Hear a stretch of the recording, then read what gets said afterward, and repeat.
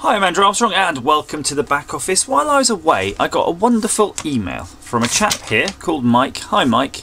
And we were conversing a little bit, and this is the note that came in a package that just arrived. It said, "Hi Andrew, as promised, one Micronta range doubler multi-tester in near mint condition. Hopefully you'll be able to get it working and use it in your future videos." Damn right I'll be getting it working and using it in my future videos, because I kind of rely, although I've got loads lying around that I can't seem to find, I rely on my IsoTech IDM19. Jing!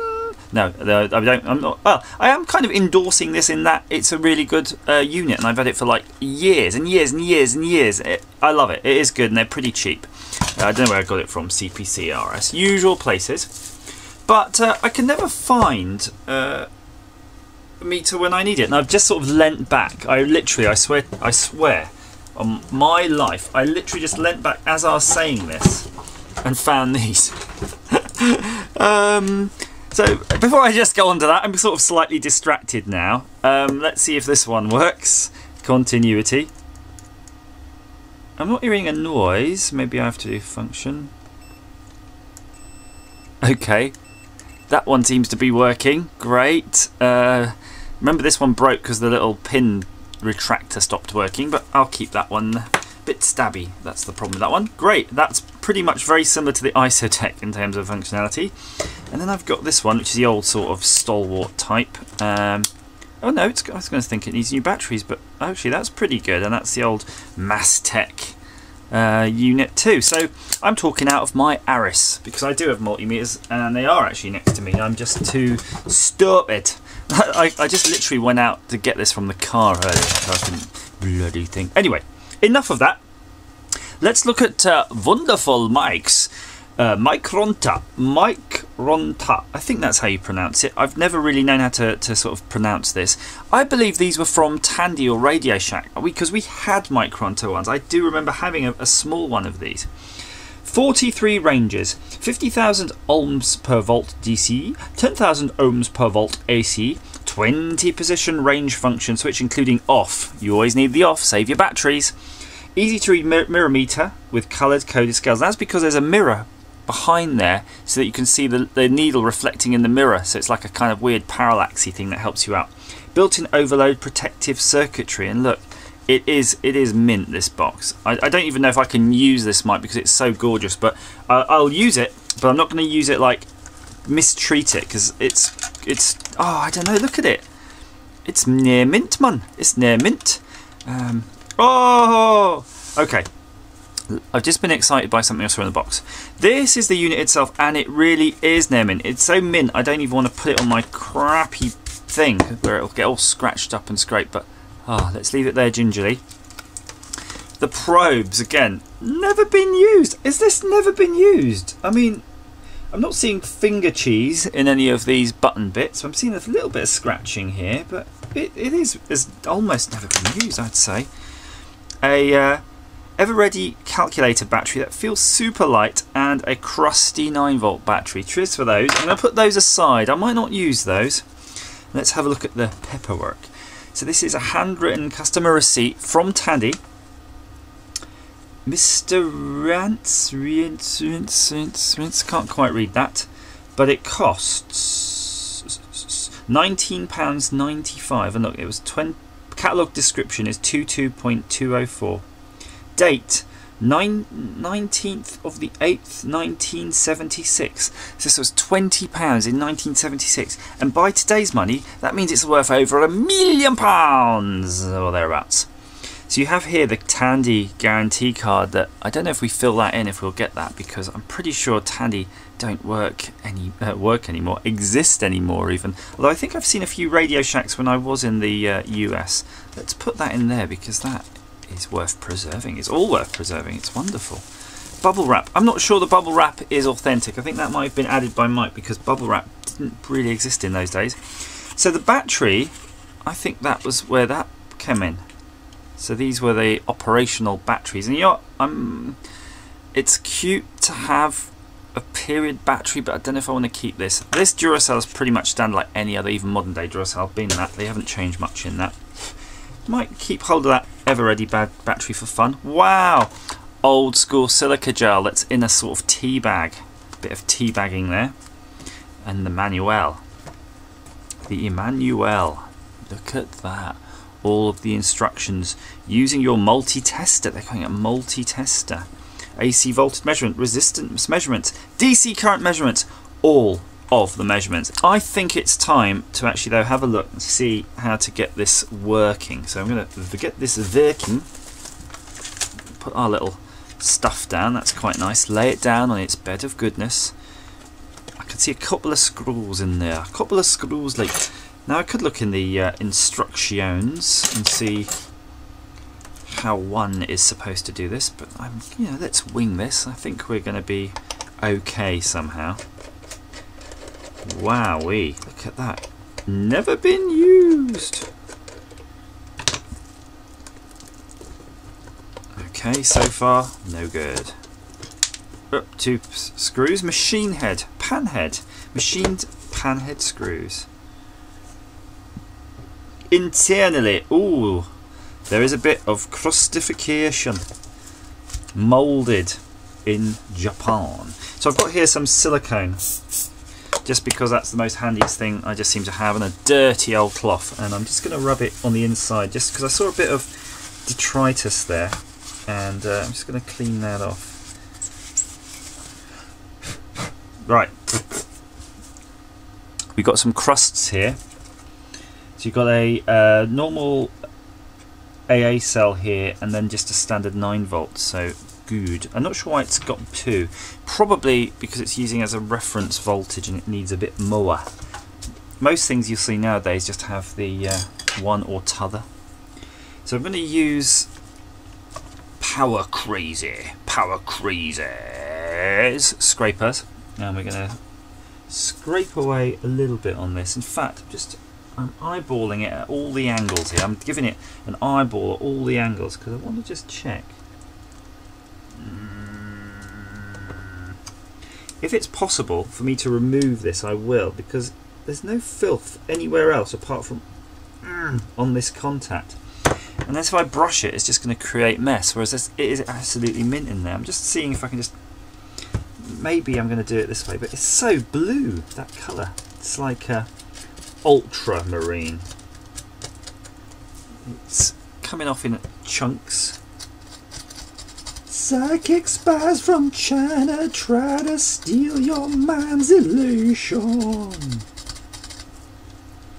Right, that's just a real superficial, but look, that's cool. It's actually kind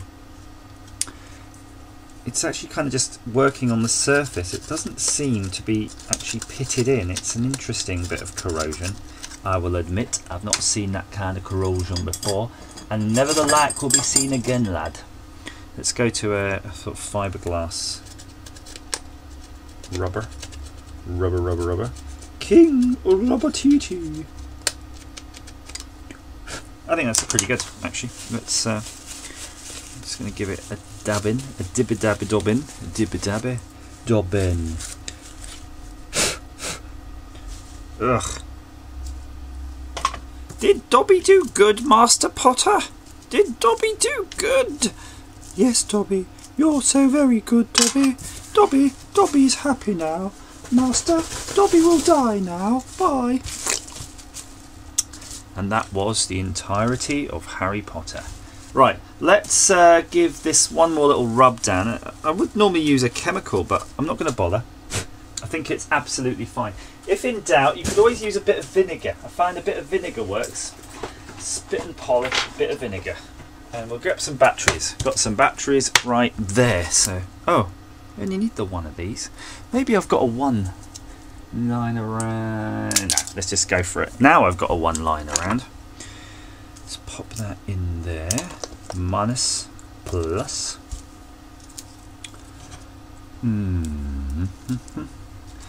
Hey, little hen. When will you lay me an egg for my tea? Do. Will you try to supply one for me?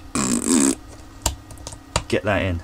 Boom. Booyaka. Boo shakalaka laka laka boom! It's all in. Both batteries are in. Let's flip this over. Blow on it. Always got to blow on it. Using the old Nintendo cartridge trick. Okay, well I saw the needle kind of move a little bit. Let's pop that in there. Pop that in there. So yeah, the one I'm sure we had was a tiny little one, like a pocket multimeter, and it was kind of very much like this one, but just a pocket version. And I wonder if it still exists, because if it does, it would be nice to have it as a sort of companion. Look, it's just got a nice kickstand and everything. Everything. That's wonderful. You're wonderful. Right. In fact, let's take our battery that we had and use that as a reference voltage. We shall use it as a reference voltage, Gromit. That was the worst Wallace and Gromit impression I've ever heard. So we'll put it on the 2.5 volt range. So this should be, you know, kind of halfway up-ish. Ooh! There's, whoa, hang on, we maxed it out. Hang on, am I losing my mind?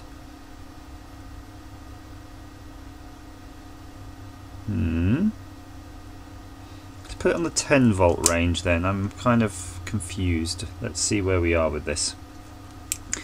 I have to admit, it's been a while since I've had to read a needly meter. So now I'm holding it on there, right? So we've got our 1 volt. Let's have a look, see if we can figure out what these ranges are doing. So you've got 2, 10, 25 and 50, but that doesn't make sense. Is it? There we go. Is this doubler thing? Or am I just in the wrong hole? No. Okay. So let's now see if we can run it. If this bottom scale, if that's 2 volts, I don't want to scratch the screen, be careful. Whoa, hello, what's all that about? We need to sanity check ourselves. We need to insanity check. So I've got this other voltmeter on. I'm going to try to jam all these different probes into my fingers at once. Right, so we're looking at 1.6 volts when it's at home. And it's not, the needle's not moving around. I'm actually stumped here. DC amps, DC AC volts, resistance. Now we're definitely in the volts scale here. Okay, so if that's 0.25, that means quarter of a volt is that whole range, yeah? If this is 2.5, that means this whole range is 2.5 volts. So you'd expect to see this sitting somewhere in the middle, and it is now. I just think these probes, just maybe there's a bit of tarnish on them. Seem to be a bit better now. Right, good. So let's think, where would we be then? If that's 2.5, but that's saying it's kind of 1.25. It's moving around. It's saying it's pretty much just over 1 volt though. So I'm not quite convinced, because we have seen that on this meter. But look, you see there's a mirror. I just want to show you that. It's really, maybe it's too hard for you to see, but I'll just show it now. There you go. It's hard for you to see, but if you're not totally aligned, you'll see a shadow on the mirror, like a reflection. And I'm kind of leaning at an angle, and I can see. Let's see if I can emulate that.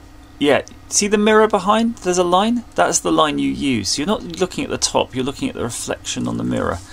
And that's how that mirror action works. Look, the volts are going up now. Now it's at nearly 1. Let's try this again. I'm going to try another little trick here, because it's obviously wavering around a bit. I'm going to stab the battery, literally stab it in the ends with the probes. I can't stab it anymore. So that means it's nearly at 1.5 volts. It's reading 1.2, 3, 4. I don't know. Is that 1.4 volts? 1.3? Something like that. It's mind-boggling. I'm going to have to learn this up, But so far it looks good. I think there's nothing wrong with this. I think it's just how it is right now, and I've got to learn how to use it. But that is a wonderful piece of kit. Thank you so much, Mike. I'm blown away by that, and I promise you I will learn how to use this, and we will feature this in a future video, because I do firmly believe that some of these needle meters can do all sorts of interesting things. Like if you've got a rectifier problem on a car, or even just you're testing an AC type circuit, you can see the needle dancing. You need to see the needle dancing. So if you expect it to be DC, for example, and there's actually an AC there because there's a problem with the rectifier, you'll see that needle do some tricks, and that's what we're aiming to see with this. So I hope that's been of some use to you. If you've got a meter like this and you know how it works, please feel free to comment down below and say, Andrew, you're doing it wrong, you idiot. You got to do X, Y, Z or whatever, and I'll do that. Please like, share, subscribe, and if you're I keep saying this, but if you're that way inclined, actually, I would like you to go on Twitter and say, Andrew, you are an idiot. Do that. With a smiley face though, because I know it's a joke then. Thanks for watching.